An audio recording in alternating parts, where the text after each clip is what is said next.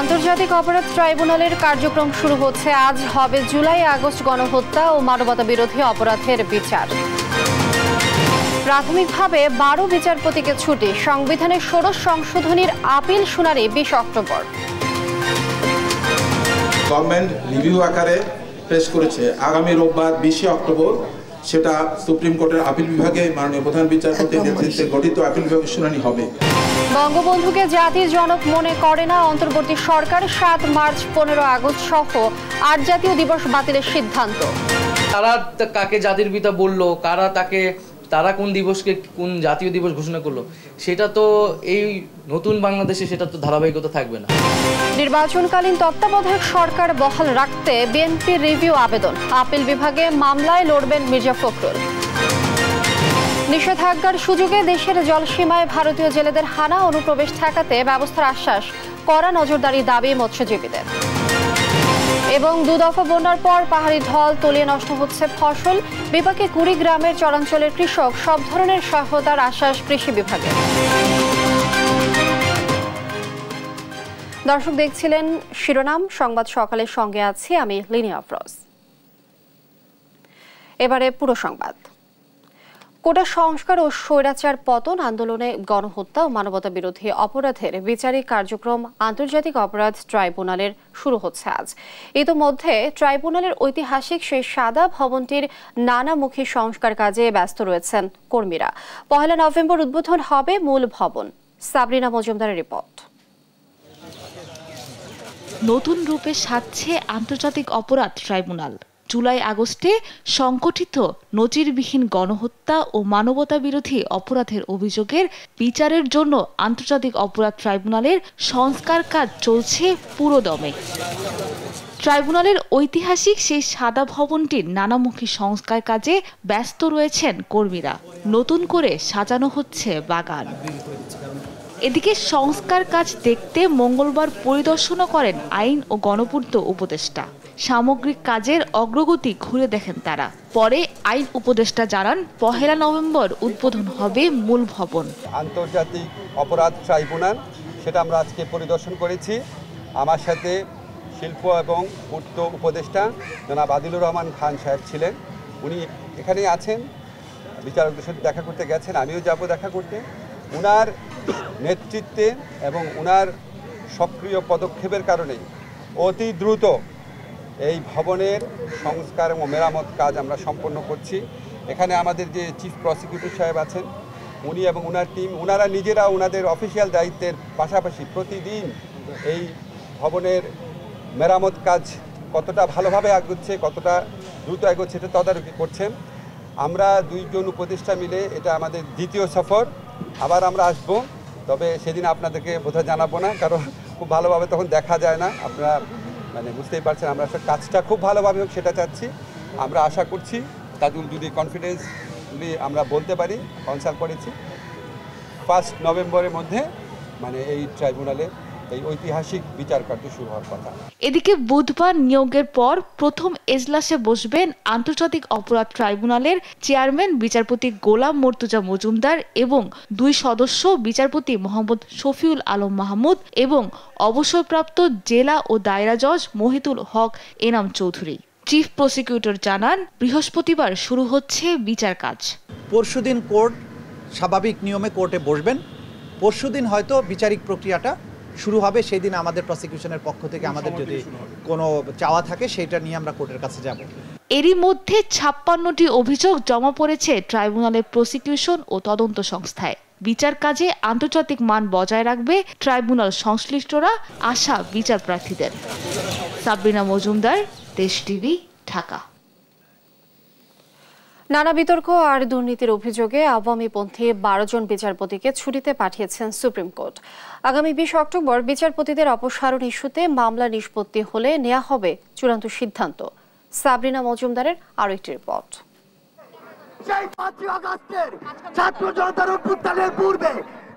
বাইরে আন্দোলন আর ভেতরে রুদ্ধতার বৈঠক। প্রধান বিচারপতির দেয়া এ যেন এক অন্যরকম চায়ের নিমন্ত্রণ।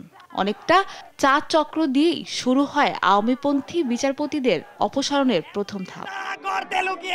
বুধবার দুপুরে হাইকোর্ট প্রাঙ্গণে বৈষম্য বিরোধী ছাত্র আন্দোলনের বিক্ষোভের মধ্যেই ৬ জন বিচারপতির সঙ্গে একে একে সাক্ষাৎ করেন প্রধান বিচারপতি সৈয়দ রেফাত আহমেদ।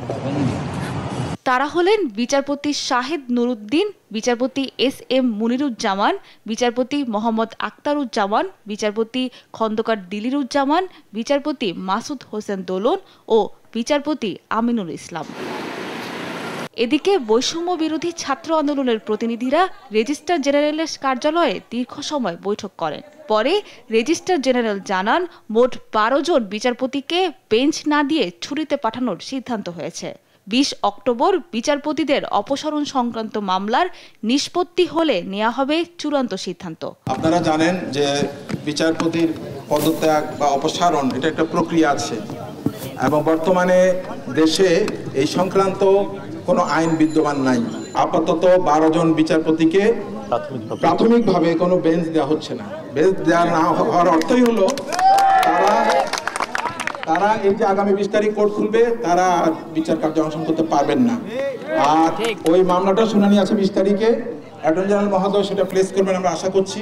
এর মাধ্যমে পরবর্তী প্রক্রিয়াগুলো শুরু হবে। ২০ তারিখে সেটা নির্ধারিত হবে। তবে এদিন চায়ের নিমন্ত্রণে হাজির হননি কয়েকজন বিচারপতি। না আসার তালিকায় রয়েছেন বিচারপতি নাইমা হায়দার, বিচারপতি আতাউর রহমান খান, খুরশিদ আলম সরকার ও খিজির হায়াত। গেল কয়েকদিন ধরে আওয়ামী লীগের মদতপুষ্টের অভিযোগে বিতর্কিত ও দুর্নীতিবাজ নিয়োগপ্রাপ্ত অন্তত ৩০ বিচারপতির অপসারণের দাবিতে আন্দোলন করছিলেন আইনজীবীরা। সাবরিনা মজুমদার, দেশ টিভি, ঢাকা।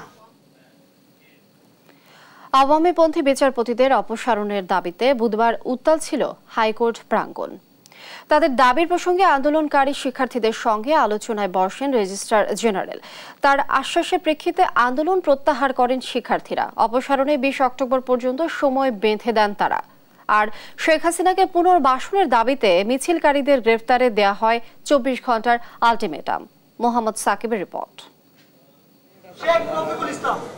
বুধবার সকাল থেকেই উত্তাল হাইকোর্ট প্রাঙ্গণ। মিছিল বের হয় বৈষম্য বিরোধী আইনজীবী সমাজের ব্যানারে। আওয়ামী লীগের দোষর সব বিচারপতিকে অপসারণের দাবি জানান তারা।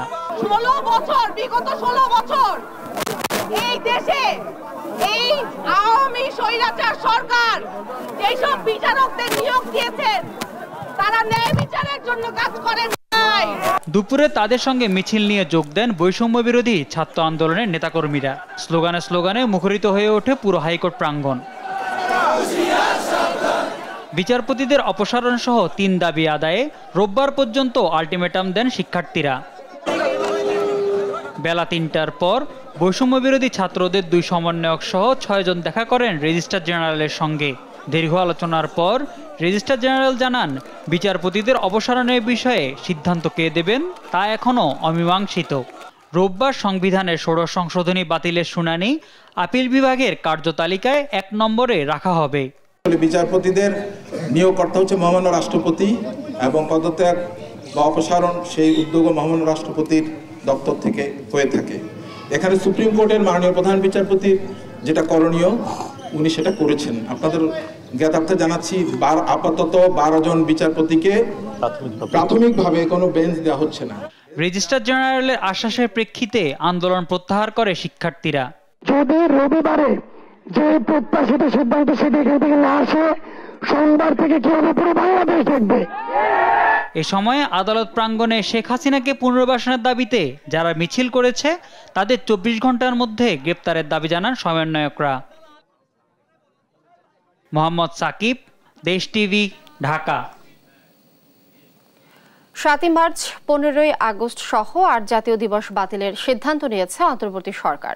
বুধবার সচিবালয়ে তথ্য সম্প্রচার উপদেষ্টা নাহিদ ইসলাম জানান, যেসব দিবস গুরুত্বপূর্ণ নয় এবং শুধু আওয়ামী লীগের দলীয় দিবস সেগুলোই বাতিল করা হয়েছে।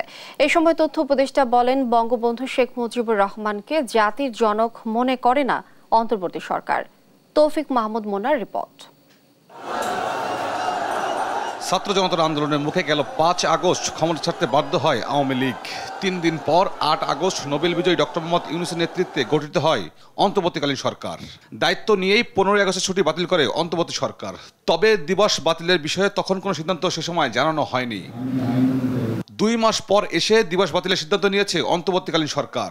বুধবার সকালে প্রধান উপদেষ্টার এক ফেসবুক পোস্টে এ তথ্য জানানো হয়েছে।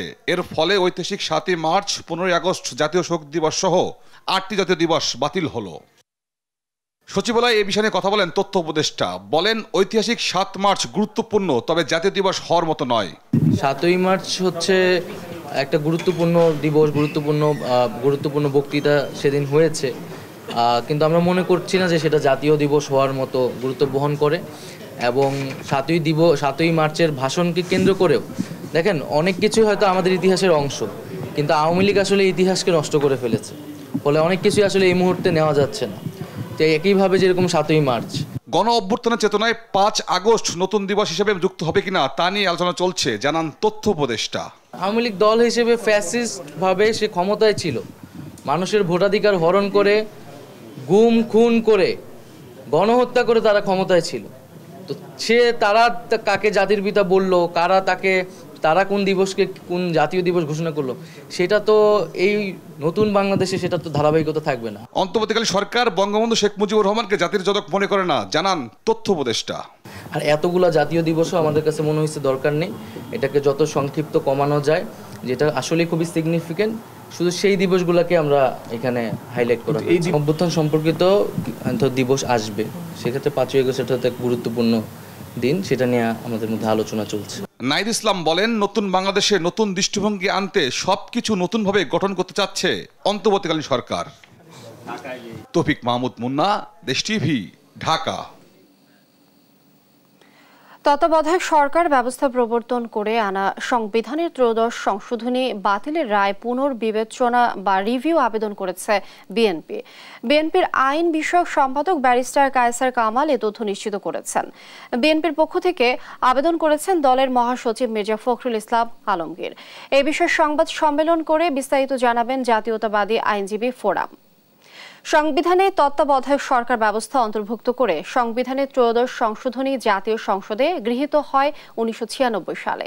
সেই সংশোধনীর বৈধতা চ্যালেঞ্জ করে 1998 সালে অ্যাডভোকেট এম সলিমুল্লাহ সহ 3 জন আইনজীবী হাইকোর্টে রিট করেন। এরপর দীর্ঘ আইনি প্রক্রিয়া শেষে আপিল মঞ্জুর করে 7 বিচারপতির পূর্ণাঙ্গ বেঞ্চ 2011 সালের 10 মে সংখ্যাগরিষ্ঠ মতামতের ভিত্তিতে সংবিধানের 13 সংশোধনী বাতিল ঘোষণা করে রায় দেন। ঘোষিত রায়ের পর তত্ত্বাবধায়ক সরকার ব্যবস্থার বিলোপ সহ বেশ কিছু বিষয় আনা 15 সংশোধনী আইন 2011 সালে 30 জুন জাতীয় সংসদে পাশ হয়। এদিকে গত 27 আগস্ট আপিল বিভাগের বিচারপতি মোহাম্মদ আশফাকুল ইসলামের চেম্বার আদালতের অনুমতি নিয়ে আবেদনটি করা হয়। সুশাসনের জন্য নাগরিকের সম্পাদক বদিউল আলম মজুমদার সহ যে 5 ব্যক্তি এই রিভিউ আবেদন করেন।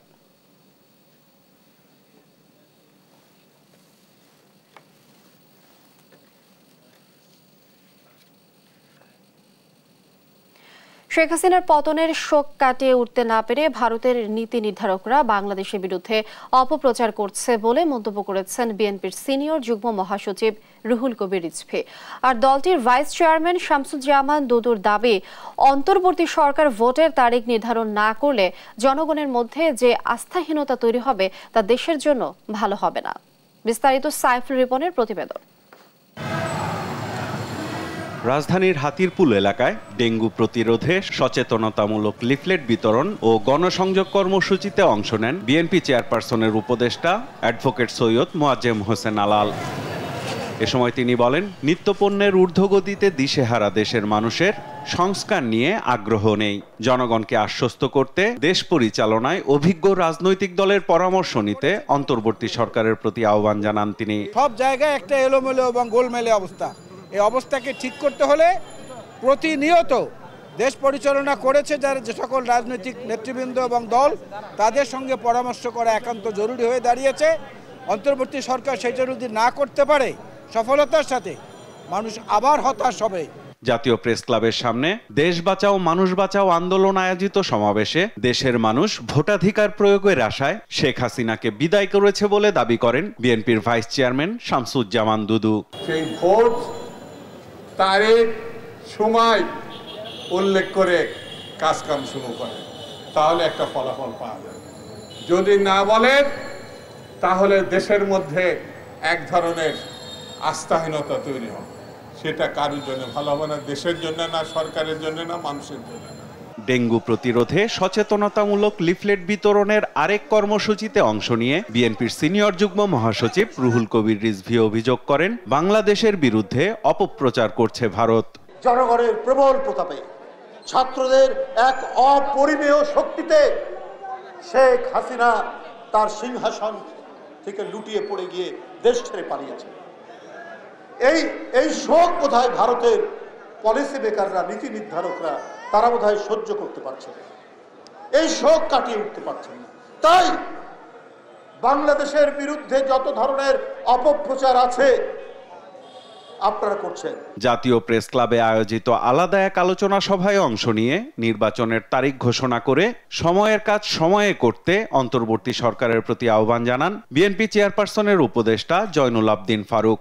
আপনার প্রতি বিনীত অনুরোধ থাকবে, এখনো সময় চলে যায়নি, নির্বাচনের সঠিক তারিখ নির্ধারণ করতে হবে। বিএনপির ভারপ্রাপ্ত চেয়ারম্যান তারেক রহমানের সব মামলা প্রত্যাহার করে তাকে দেশে ফিরিয়ে আনার ব্যবস্থা নেওয়ারও দাবি জানান জয়নুল আবদিন ফারুক। অন্যের একদিনে জামিন দেন আর তারেক রহমান বাংলাদেশে 2 মাস 10 দিন আসতে পারে না, এটা কোন বিচার? এটা কোন বিচার? সাইফুল রিপন, দেশ টিভি, ঢাকা। ভাতৃপ্রতিম দেশ হিসেবে ফিলিস্তিনকে ধারণ করে বাংলাদেশিরা উল্লেখ করে জামায়াত আমির বলেন, তাদের প্রতি সমর্থন ও সাহায্য অব্যাহত থাকবে। বুধবার রাজধানীর মগবাজারে দলের কেন্দ্রীয় কার্যালয়ে বাংলাদেশে নিযুক্ত ফিলিস্তিনের রাষ্ট্রদূত ইউসুফ এস.ওয়াই রামাদান জামায়াতের আমির ডাক্তার শফিকুর রহমানের সাথে সৌজন্য সাক্ষাৎ শেষে সাংবাদিকদের একথা জানান। এ সময় জামায়াতের আমির বলেন, স্বাধীন সার্বভৌম ফিলিস্তিন গড়ে তুলতে জামায়াতের সর্বাত্মক সহযোগিতা অব্যাহত থাকবে। এই সময় ফিলিস্তিনের রাষ্ট্রদূত ইউসুফ বলেন, এটি শুধু সম্পর্কের সূচনা, এ নিয়ে সুদূর প্রসারী পরিকল্পনা রয়েছে।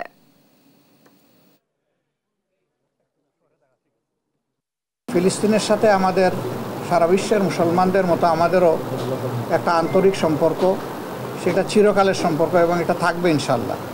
ফিলিস্তিন এই সময় সবচেয়ে নির্যাতিত একটি দেশ এবং তাদের উপর বিভিন্ন ধরনের অত্যাচার চলছে, দিনের পর দিন শহীদের সংখ্যা বেড়েই চলছে।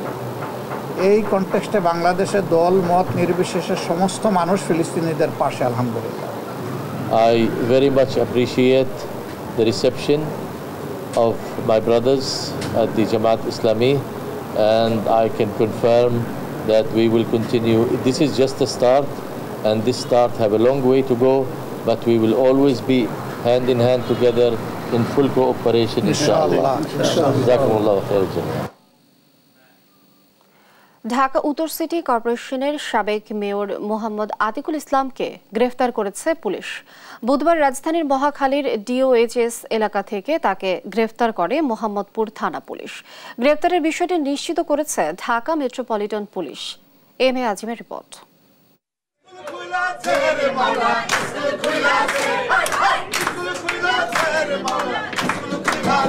স্বৈরাচার হাসিনা সরকারের পতনের পর একের পর এক গ্রেপ্তার হচ্ছেন দলটির এমপি, মন্ত্রী ও নেতা। এবার পুলিশের জালে ধরা পড়লেন ঢাকা উত্তর সিটি কর্পোরেশনের সাবেক মেয়র আতিকুল ইসলাম। 16 কোটি মানুষের মরমিয়া শেখ হাসিনা, তুমি শেখ হাসিনা। বুধবার রাজধানীর মহাখালীর ডিওএইচএস এলাকা থেকে তাকে গ্রেপ্তার করেছে মোহাম্মদপুর থানা পুলিশ। ডিএমপির ফেসবুক পেজে পোস্ট দিয়ে বিষয়টি নিশ্চিত করে সংস্থাটি।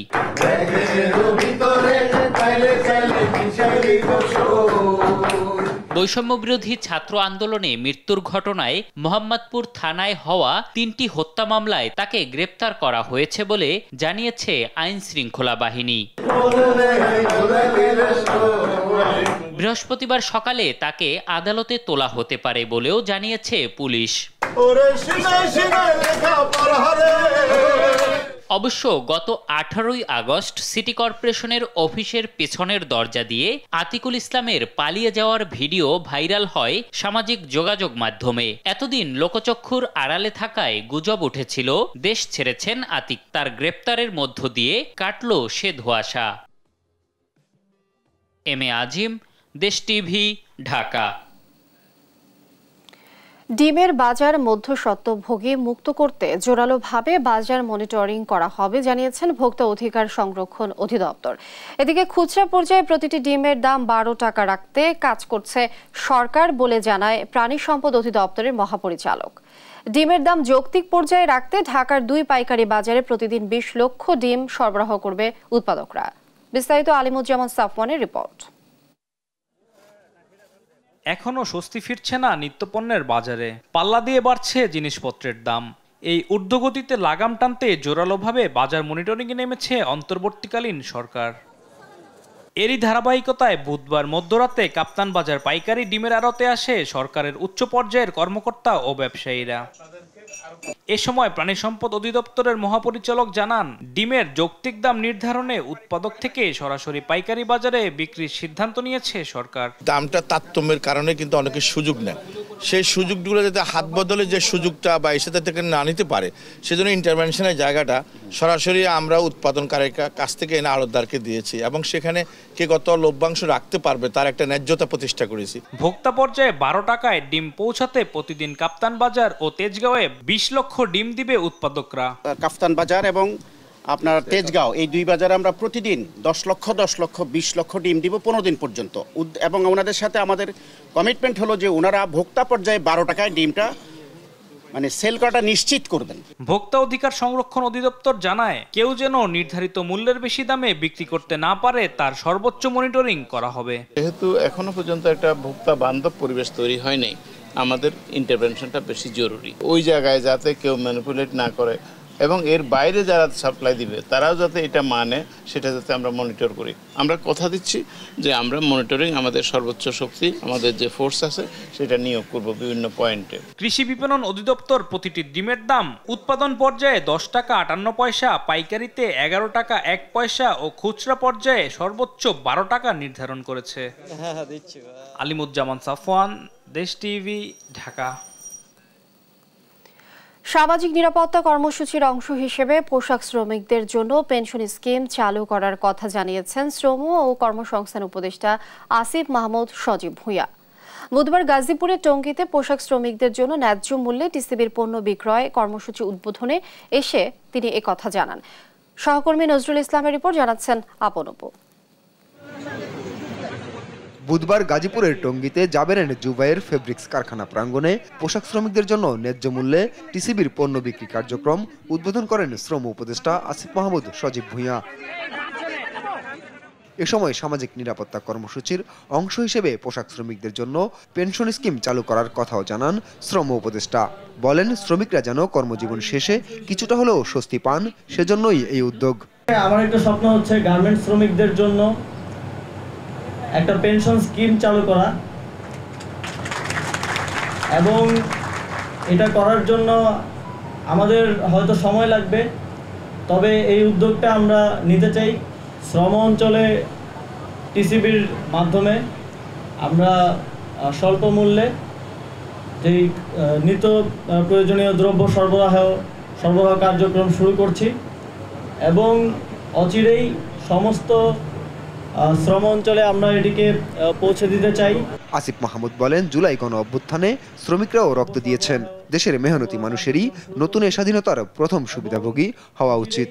কিছু বহিরাগতের চক্রান্তে শ্রম সেক্টরে অসন্তোষ সৃষ্টি হয়েছিল বলেও অভিযোগ করেন তিনি। শ্রমিকরাও তাদের যেই দাবিগুলো নিয়ে এসেছেন, তার আপনারা জানেন এই সুযোগটা অনেকেই নেওয়ার চেষ্টা করেছে এবং শ্রম অঞ্চলে অসন্তোষ সৃষ্টির জন্য বহিরাগতরাও ঢুকেছে। অনুষ্ঠানে উপস্থিত ছিলেন শ্রম ও কর্মসংস্থান মন্ত্রণালয়ের সচিব AHM শফিকুজ্জামান, বাণিজ্য মন্ত্রণালয়ের সচিব Selim Uddin, TCB chairman brigadier general Mohammad Mostafa Iqbal, বিজিএমইএর সভাপতি খন্দকার রফিকুল ইসলাম সহ অনেকেই। নিউজ ডেস্ক, দেশ টিভি। কুড়িগ্রামে 2 দফা বন্যার ধকল কাটিয়ে উঠতেই ফের বন্যায় ব্যাপক ক্ষতির মুখে কুড়িগ্রামের চরাঞ্চলের কৃষকরা। উজানের ঢলে এখনও তলিয়ে শত শত হেক্টর জমির আমন ও বিভিন্ন ফসল। কৃষি বিভাগের তথ্য মতে 3য় দফা বন্যায় কৃষিতে ক্ষতির পরিমাণ দাঁড়িয়েছে প্রায় 27 কোটি টাকা। কুড়িগ্রাম থেকে সহকর্মী জুয়েল রানার পাঠানো তথ্যচিত্রে টুম্পা আফরোজের ডেস্ক রিপোর্ট। বৃষ্টি আর উজানের ঢলে তলিয়ে আমন, বাদাম, মাসকলাই সহ চরাঞ্চলের বিভিন্ন ফসলের ক্ষেত। 2য় দফা বন্যার পর এসব ফসল লাগিয়েছিলেন চরাঞ্চলের কৃষকরা। চরাঞ্চলের ফসলহানির এমন চিত্র কুড়িগ্রামের অলিপুর উপজেলার বেগমগঞ্জ ইউনিয়নে ব্রহ্মপুত্র নদের অববাহিকার মুসারচরের। গত 10 দিন আগের বৃষ্টি ও উজানের ঢলে ডুবেছে রোপণ করা বেশিরভাগ ফসল। শুধু অলিপুরের মুসারচর নয়, জেলার চিলমারি, সদর, নাগেশ্বরী, রৌমারী, রাজীবপুর সহ 7 উপজেলার ওপর দিয়ে প্রবাহিত ব্রহ্মপুত্র, ধরলা, তিস্তা ও দুধকুমারের অববাহিকারও একই দৃশ্য।